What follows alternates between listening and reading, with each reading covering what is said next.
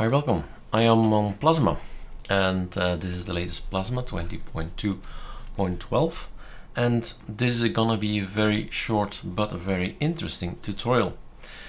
In this version of Plasma, we can actually go very quickly from lightdm to sddm.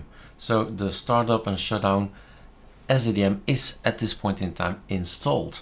You can add more stuff to it, get new login screens. There is so many out there. Just install, click and activate, apply them. What should you do to have an sddm working? What is explained also in the ArcoLinuxD tutorials. Sudo systemctl enable what? Enable lightdm? No, that is already enabled. sddm, that's the one you want. And now let's make the mistake.